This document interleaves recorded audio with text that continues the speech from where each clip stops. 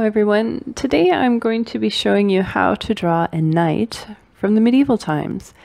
And I'm going to begin the knight by just drawing a curved line here at the top of my piece of paper.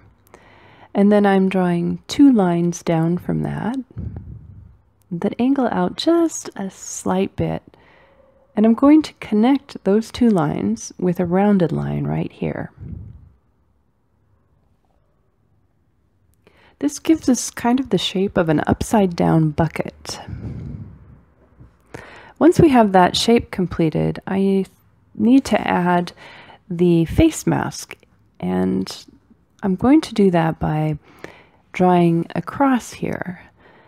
This would be the opening in the helmet that the knights would look out from. Some knights had crosses in their helmets, other knights had the shape of a letter T. You can draw the opening in your helmet however you like.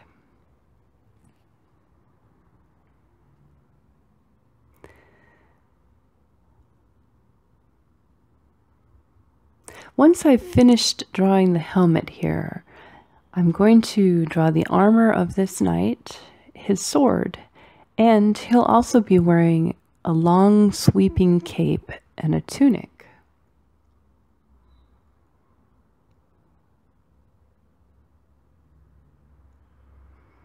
So the helmet's just about finished.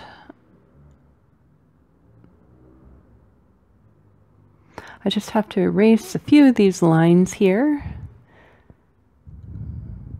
And now I'm going to go ahead and draw the rest of this knight.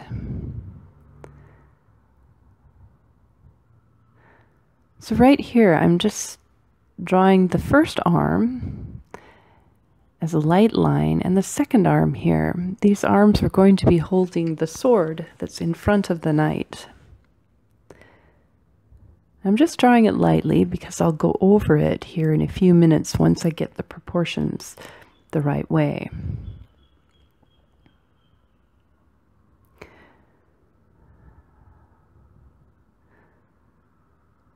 These two downward lines are the pommel of the knight's sword, and I'll draw a horizontal line with rounded edges right below it for the hilt of the sword. And now the blade of the sword will be two long lines that go down, but they'll be wider at the bottom than they are at the top, and this will give the illusion that this knight is standing tall above us and looking down. So it's going to make him feel like he's a very strong, tall, statuesque type of a knight. I'm going to draw a center line down the middle of the blade of this sword, and then I'll just go back up here and take a look at where the cape's going to go. And the cape is just a long sweeping line down this side of the knight, and then it will curve out towards the back. I'm going to do the same thing on this side, but it's a big, wide, curving, almost like a sailboat type of a shape, like the sail on a sailboat, and that's because the wind's blowing the cape outward.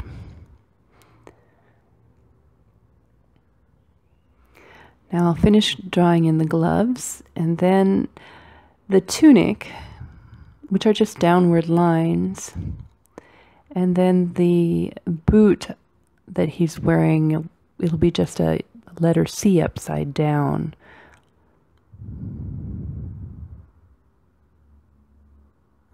So here we have the general shape of our knight.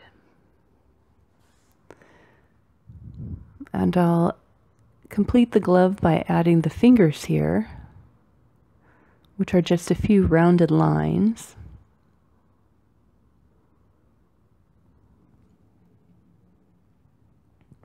And on the other hand, you won't see the hand or fingers because it's covered by one of his hands.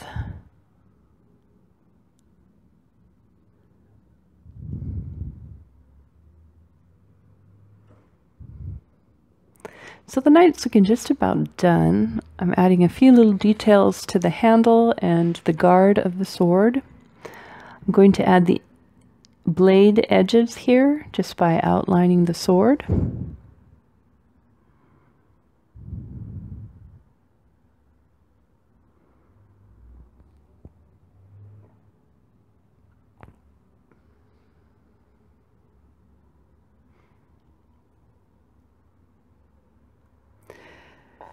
And then probably I'll add a few little details in. Since this knight is from England, I'm going to put in a red cross right here. You won't see the entire cross because his sword and arms will be in front of most of it. And then I will add a red cross to the shoulder of his cape.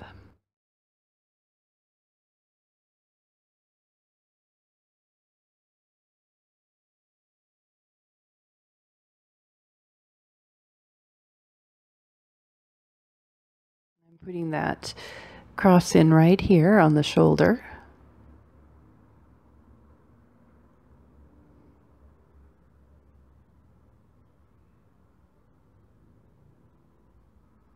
I'm just looking at this knight now. I think it looks pretty good.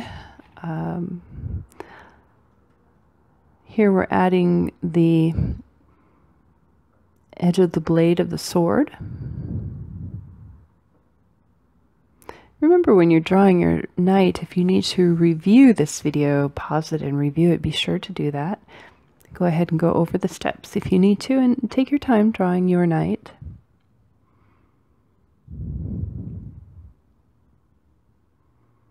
I've changed the face mask into kind of a T shape rather than a cross shape because I kind of like that design a little bit better. Okay. This knight looks pretty good. The next thing I'm going to do is color part of him and then shade part of him with the pencil, and it will be all finished.